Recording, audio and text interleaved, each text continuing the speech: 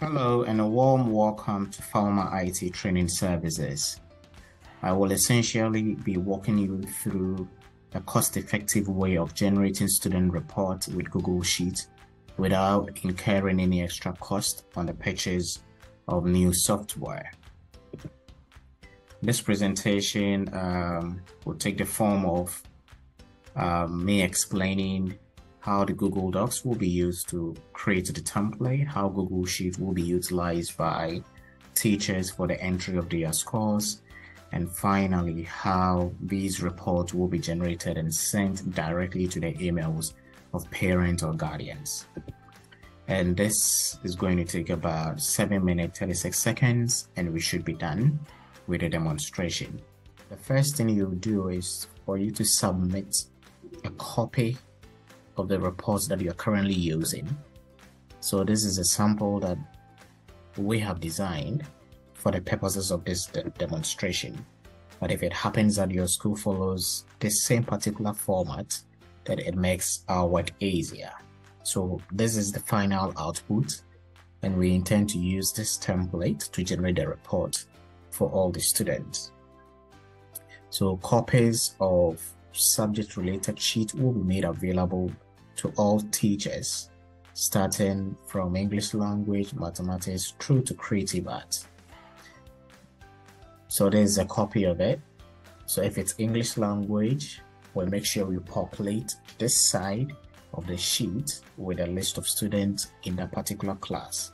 So an example is, let's say, PP, Faroma, Obeng, Ama, Soma, Obeng, So in week 1, if you conducted an assessment and the total was 30, you just put a 30 there. So out of 30, what did Fifi get? So maybe probably he got 25, Amma got 29, and I got 30. And you do the same for, let's say, week 2. If week 2 you did not do any assessment, you come to week 3. What was the total? It was of 10. Maybe this is a 5, that is a 4, that is a 6. So assuming you finish filling all the weeks for that particular term, the system automatically calculates the 40%, which is shown at this particular column. Then the exam is over 100. So what did the first students get? Let's say it was 80. The second student got, let's say, 78, and let's say 95. So as soon as you do the entries, automatically it calculates and gives you the remarks, position, and the rank. So teachers don't need to worry their heads about the calculation of the 40, 60, 100%, and all of that. So they just need to concentrate on filling in the scores. That is exactly what they should concentrate on doing. So that's for English language. So we're going to do the same for mathematics. I come to mathematics. Let's say I paste. Then maybe week 1, it was over 60. So you have to, all the teachers will be responsible for managing their individual sheet. Then you just keep populating the list. So you do it for all the subjects. And as you continue to do that, the master template will be collecting the data. So we filled for English language, so I just have to go to English language and it's there. If I need to go back to my dashboard, then I go to mathematics, I click, and it's there.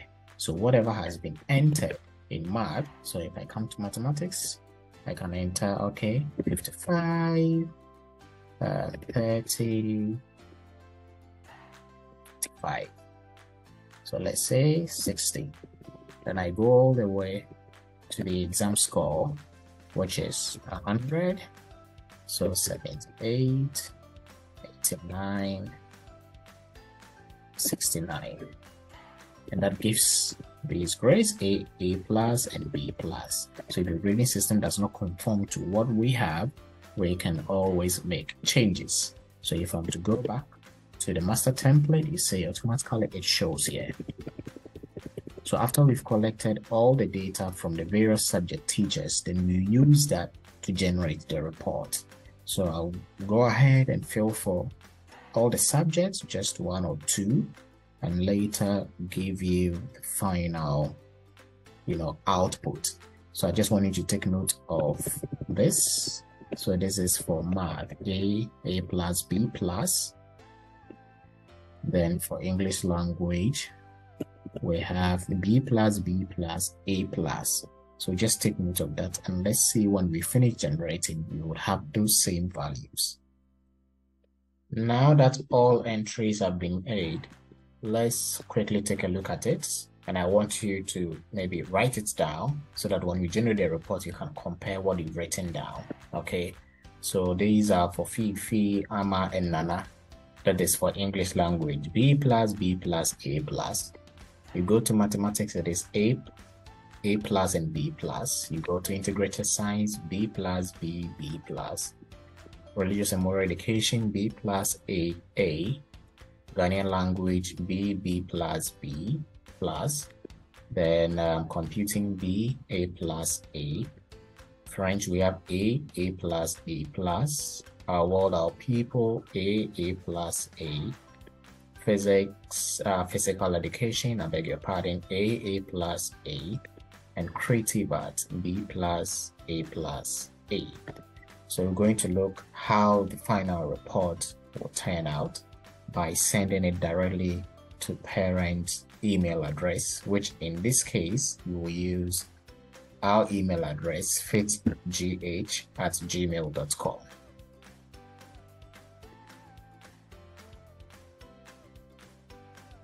So let's see how this report will be sent to parent email address. So I've initiated the command, and we should soon see the report being sent. So Fifi's report just came in. So you're waiting for the others. So you can see from here, and we can open to see our final result. B plus, A, B plus, B plus, B, A, B plus. It gives you the grand total, it gives you the average score. And whatever the teacher selected, present 40, absent 5, attitude, and everything is there. Nice and easy. If I go back to my email, I should see that of Ama. So that is essentially it. So if you want to sign up, we are more than capable of getting you on board. Our team will be on standby to help you with it. So it gives you the position in class, the name of the student, and everything. So just get us your template, we will design it, and make the work of your teachers easy when it comes to creating reports. You don't need to print, just get the email addresses, you send, it saves you cost on purchasing A4 papers. For spending the time with me to understand how Google Sheets and DOS can be leveraged to generate student reports. No need to purchase any software. You're going to make use of what is available, and you just need to pay a sign-up fee. Then we will help you generate a report for your entire school. If there are about 2,000, 3,000 students, we've got you covered.